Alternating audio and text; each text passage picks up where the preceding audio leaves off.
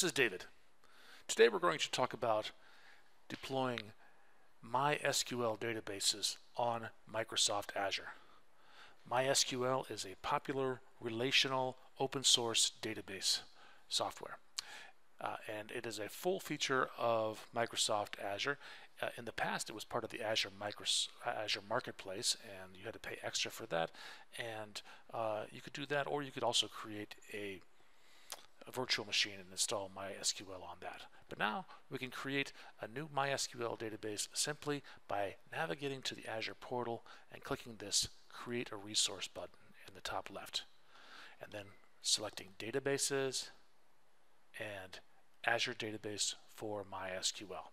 Doing so brings up this dialog, which we call a blade, in which case we can put the properties of our MySQL server. So I'm going to create one here. I'm going to call it GCast MySQL. I'll put this in a resource group. Resource groups, as you remember, are simply logical grouping of resources in Azure so that you can manage them together. So I'll create one. I'll call it GCast MySQL RG. And here I select the type of database I want. I can have either a blank database or restore one from a backup. I'll provide a username for my admin user. I'll make this dgard, and the password for that user has to adhere to the rules shown here on the right. So I'll type in my password,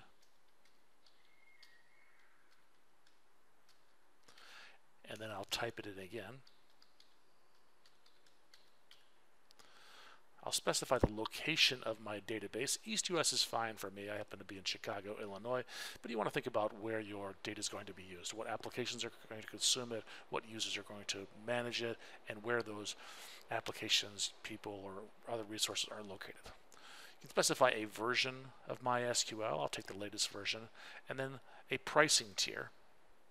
The pricing tier essentially tells you how powerful a machine this is going to run on. So I'll take the default here, general purpose 2 vCore. You can see the cost of that. If I let it run for 30 days, 24 hours a day, it would be approximately $131.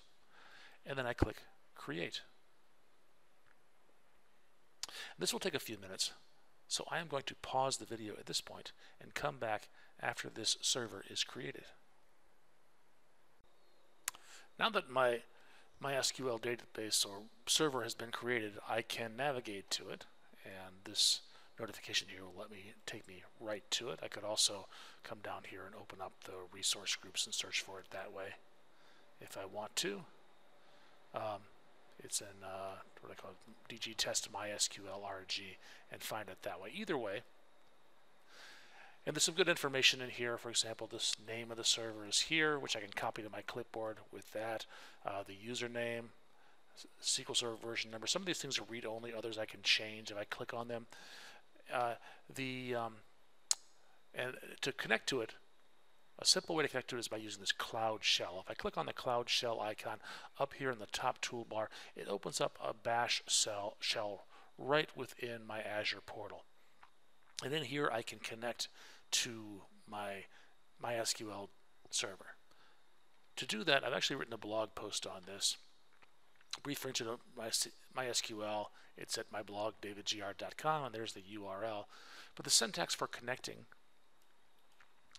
to a MySQL server is this: MySQL-H hostname -u username -p. So what I want to do is I want to replace hostname with this and username with that. And I've done so right here. So let me grab this and paste it into here and press enter. The -p says prompt me for my password, which I'll enter now.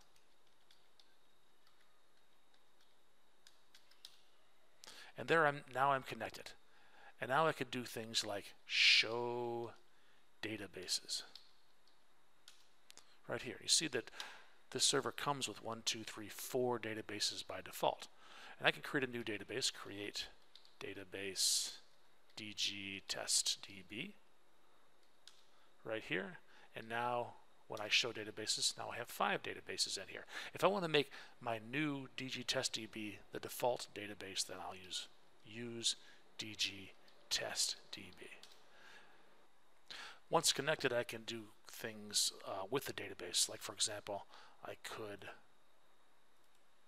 create a new table called persons with these 1, 2, 3, 4, 5 columns in it.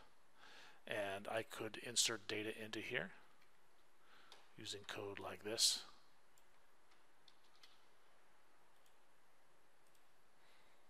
Right there.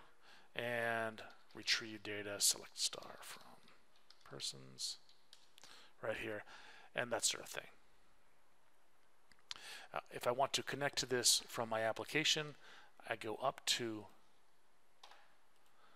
the Azure portal, open up the MySQL database, and I can see under connection strings right here, there are a list of connection strings under using various data connection technologies that I can use. I can copy to my clipboard, fill in the information here, like the username and the password, the database name, the host name. All of that is available inside of here on the Overview tab.